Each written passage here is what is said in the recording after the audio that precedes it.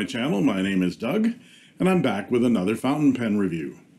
Today I have a surprise gift from a friend who tried but failed to be anonymous. The pen he sent me has been around for a couple of weeks, but was just released this week by Amazon in Canada. It is the Amazon Basics fountain pen and is only $9.99 US with free shipping on Prime on Amazon. Let's unbox this pen and take a closer look at it right now.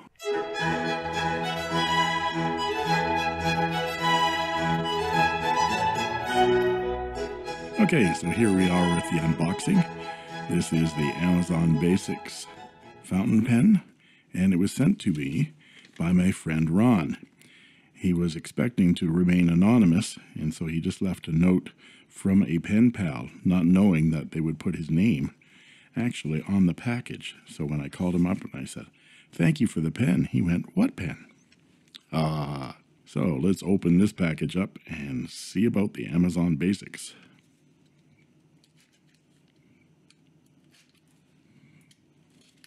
So we have a rigid cardboard box with no markings on it.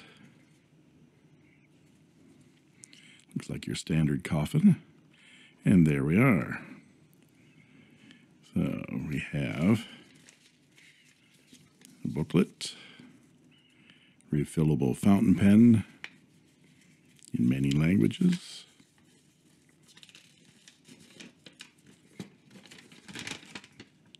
This is how to operate your fountain pen.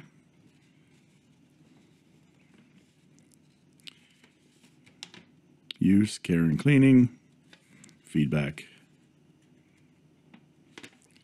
How to use a cartridge. And more languages.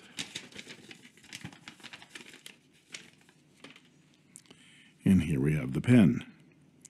So there's two cartridges here.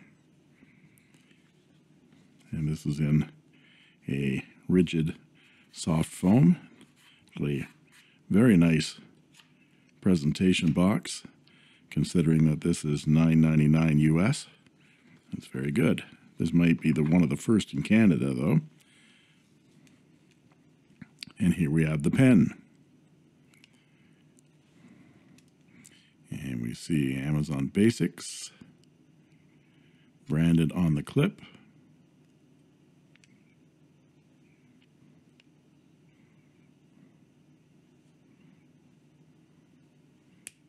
Snap cap, metal section,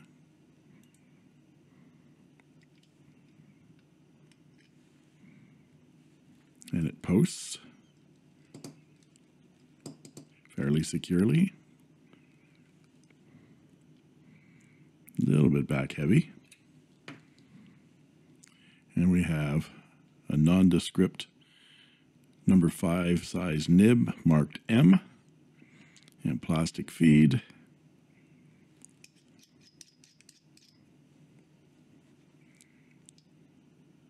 And there is a cartridge in there. It's going to take a bit to get it out.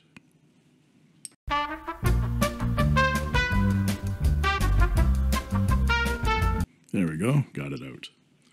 So it comes with a total of 3 cartridges, and the cartridges are just branded Amazon Basics.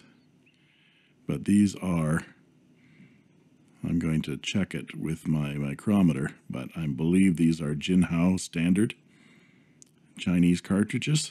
They won't be exactly standard international. They're slightly different. But if you get the Jinhao branded cartridges, they will fit these because these are identical. So I think what we'll do with this pen is clean it out and put a cartridge in and come back and take a look at the parts and features, do some size comparisons, some measurements, then I'll do a writing sample and write with it for a while and talk about what I like and what I don't like about this unexpected, very interesting fountain pen. Thank you, Ronnie. Okay, so I'm back after taking the pen apart and cleaning it with water and a drop of dish soap. I took a photo of the pen in pieces to show that it comes completely apart. As you can see here, the nib and feed come out of the section. They actually came out pretty easily. The nib and feed collar, however, does not unscrew as far as I can tell. I gave it as much force as I was willing to apply. I compared the Amazon number 5 nib with a couple of other spare number 5 nibs I have, and the Amazon seems to be a pretty standard number 5 size. Both this generic number 5 and the Moonman number 5 I have on the right here, that came out of my Moonman M2. This one is a fine, and I believe that generic one is a medium. Both of these nibs fit easily into the section with the feed. I see no reason why most standard number 5 nibs wouldn't fit in this pen. This is good news because you can get a variety of number 5 nibs and a broad range of line widths, from extra fine to broads and stubs. I have number 5 nibs in both my Moonman M2s at the moment. One has a 0.7 millimeter stub, and the other has a 1.1 millimeter stub. So you should be able to turn this pen into almost any kind of writer you wish. So let's look at the parts and features of this pen. This is a lacquer-coated metal pen, probably brass. Starting at the top, we have a plain polished chrome finial with attached clip that is springy and very usable. And the clip goes all the way to the top of that finial, so the pen will disappear in deeper pockets. And the clip has Amazon Basics stamped into it. The cap tapers up to a chromed cap ring. Then there is a very small step down to another ring on the barrel. And the barrel is straight for most of its length and then tapers down to a double grooved chrome end finial. The cap pops off easily and recaps with a nice satisfying click and comes off to reveal a tapered metal chromed section, which tapers sharply towards a small ring at the top of the section, and then the nondescript number 5 nib with just an M on there for medium. And there is a look at the plastic feed. The cap posts deeply and very securely. It backweights the pen just slightly, throwing off the balance but it's not uncomfortable to write with the pen either posted or unposted. Unposted, it is plenty long enough for comfortable writing. In fact, I write better with this pen unposted than posted, but either way is possible. The section unscrews. The pen did not come with a converter, but it did come with 3 black ink cartridges marked Amazon Basics. These are close to standard international cartridges, but not quite. Here's the standard international right next to the Amazon Basics, and you can see that the nipple on the standard international is shorter than the one on the Amazon Basics. Regardless, I was able to insert a standard international cartridge into this pen without any difficulty. It did leave a little bit of a gap there. I haven't tried it with ink, but I don't expect you'll get any bleeding out of there. It feels fairly secure. The Chinese standard cartridge also fits in the pen and actually fits even more securely without a gap. If you place a standard international cartridge into the section, you can place a second cartridge in the barrel and screw the whole thing down. So you can run with 2 cartridges in the pen, piggyback. You can't find these Amazon Basics cartridges anywhere, but I do believe these are Jinhao. So the Jinhao standard cartridges that you can get very cheaply on eBay and I believe on Amazon will work with this pen. I was also able to get one of my spare converters to work in this pen. And it has a similar nipple and shoulders. Similar, not exactly, but it fit nicely. And so I was able to ink the pen up with a converter. That converter came out of a Chinese pen, but I'm damned if I know which one. Where in God's name did you get these from? Henley. Oh, where did he get them?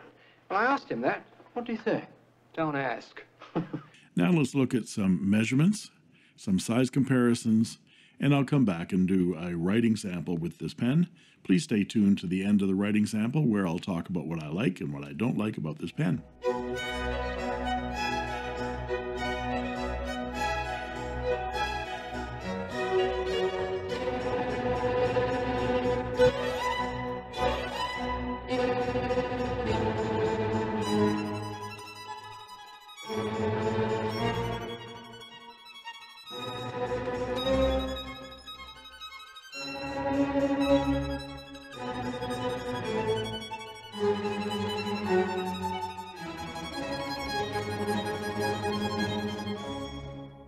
Okay, we're back with the writing sample portion of the review.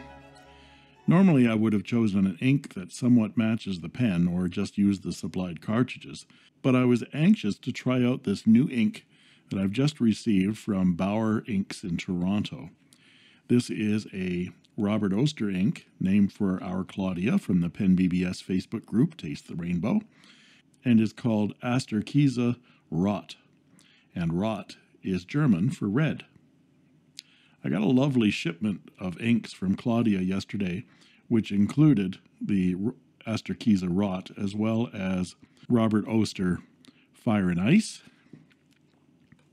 some Asterkäse Olive, and Bauer Ink's own Queasy ink, Azure No. 5, which I'll feature in my Moonman M800 pen review tomorrow. In addition, I got a coloring test book, which has SF Pen Show 2019, as if I was there. It's a keepsake of my memories from that trip. And I got some Robert Oster test cards, and a couple of Tomoe River notebooks. I'll feature all of these products in an upcoming video. So on with the writing sample. I'm going to write with it unposted. This is the Amazon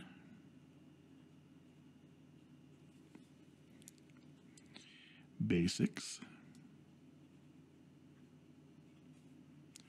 And this is a medium steel nib. And the ink today is Asterkäse Rot.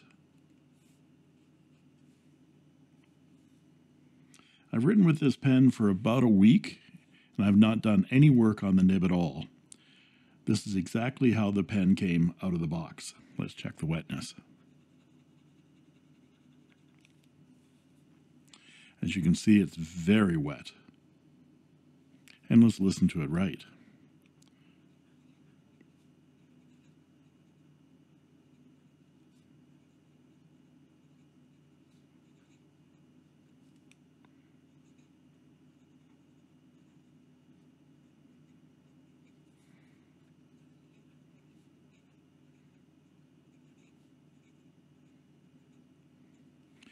Very, very smooth. I was very surprised at this, how it came out of the box writing so smoothly. In fact, it's so smooth it almost feels like it has no feedback whatsoever. And as to line variation, that's no pressure, a little bit of pressure. It doesn't give you much line variation, but it's not as stiff as some steel nibs.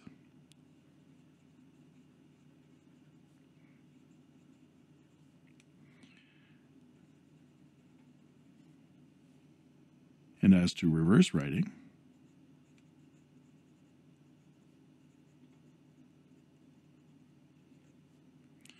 it's sharp, but it works fairly well. And some quick writing.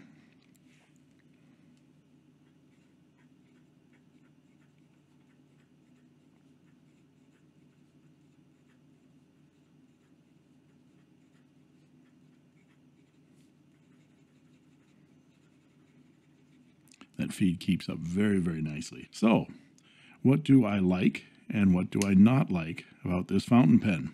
Well, there are a number of things to like about this pen. The first is the price. At $9.99 US and free shipping with Prime, this is an eminently affordable fountain pen. The second is the nib and how it writes. This is as smooth as any nib I've ever written with. It's almost too smooth. Third, I like the way the pen posts deeply and securely, even though it does back balance it just slightly. And I also like that it will take standard international cartridges and piggyback an extra cartridge in the barrel. As to what I don't like about the pen, well, there are a few things here too. I don't like the very, very slippery, tapered section. It's very slick, and it tapers down to very, very narrow for me. And my fingers keep sliding down to the narrowest part of the nib, which gets me even closer to the page. And that's the other thing, this number 5 nib, because it's so small, I'm even closer to the page. And with my grip, I'm finding that I have to write with it back here a little bit, and then I'm into that little bit of a step. You don't feel it as much as the Pilot Metropolitan. I have to say that about this pen. Let's look at the Metropolitan, which is a $30 pen, but it has a plastic grip, which is less slippery and has a little bit of a flare there. It's about as narrow, but a very sharp step up, pronounced step up, that keeps me from liking this pen at all. I know people love this Pilot Metropolitan. This one doesn't have that pronounced step. And also, I'm not keen with the overall look. It is black and chrome. It is very basic. Well, that's the name, isn't it? Basic. The final thing I don't like about this pen is that it is Amazon. If you don't want to hear a rant, then click away now and run away, coward. Oh, I see. Running away, eh? You yellow bastards! Come back here and take what's coming to you! Now, I haven't got a hate on for Amazon. Yes, they are monopolizing the world and putting brick-and-mortar stores out of business, but that is as much the brick-and-mortar shop's fault as Amazon's. A small aside here by way of illustration. I was shopping online looking for books for my wife for her recent birthday. As a Canadian, I avoided Amazon and went to our Canadian online bookseller Chapters. It's also called Indigo. I found 4 books that were perfectly in line with Wynn's tastes, and bonus, they were on sale. So I collected all the titles, checked online to see if they were in stock locally, and drove over to my neighborhood Chapters brick-and-mortar shop and found the titles on the shelf. I went to the checkout counter with all my books and found that they were all full price. I showed the cashier the online prices and was informed that Chapters does not price match with Chapters Online. No! Yeah, you heard it. My choices were to pay 20% more and take the books with me, or just press checkout on my phone app while I'm staring at the cashier and have them delivered for free the next day. I chose the next day. This happens with brick-and-mortar pen shops as well. You may remember that my wife bought me this beautiful Pilot E95S for Christmas. Well, actually, she gave me the ability to pick out my pen. I loved everything about this pen, and although I could get it the next day from Amazon online, I called my local brick-and-mortar Pilot dealer and inquired about the pen. The clerk told me she needed to contact her Pilot distributor and get a price, and would get back to me. So silly me, I'm waiting by the phone for her to call me back in a few minutes. I'm waiting! After waiting 6 hours and it got close to the store's closing time, I called back. I said, "Anything on that Pilot?" I naively asked. Oh, God, no, she said. I won't be able to even speak to my rep until the new year, but I'll call you when I get an answer. Great. I hung up and ordered it on Amazon, and I got it within 2 days. I never got a return call from the shop. Now, what has this got to do with Amazon Basics? Well, just this. There's a lot of derision aimed at Chinese-branded fountain pens on the internet, on Facebook, on the Fountain Pen Network, on Reddit. The pen I'm reviewing tomorrow, the Moonman M800, is catching a lot of this vitriol and self-righteousness. There are comments on my YouTube channel that I left up, and one says, quote, "I hate Chinese knockoffs, shameless copycats." And the other one says, "COVID-19 from China." I don't hear this kind of hatred flung around about Amazon Basics. Perhaps it is because it's a good old American brand name, Amazon. Great pen, $10. Available in the US of A. Made by Jinhao in China. So yes, this pen is pretty good for a $10 pen. It writes smooth out of the box and is inexpensive and readily available. But here is another great pen that writes well and comes with a number 6 nib and is made by the very same company as the Amazon Basics and is half the price, $5 US. The Jinhao X450. Here are a couple of more for your edification. The Bauer 388, $2.59 US. The Bauer 051, $2.75. Just some food for thought. So if you like this video, please like and subscribe. And if you didn't like this video, please give me a thumbs down because YouTube counts them as pluses for my channel. And don't forget to ring that bell to be notified when future videos arrive, like tomorrow's hot episode on the horrible ripoff of the Leonardo, the Moonman M800. Until then, that just leaves it for me to say, thank you for watching.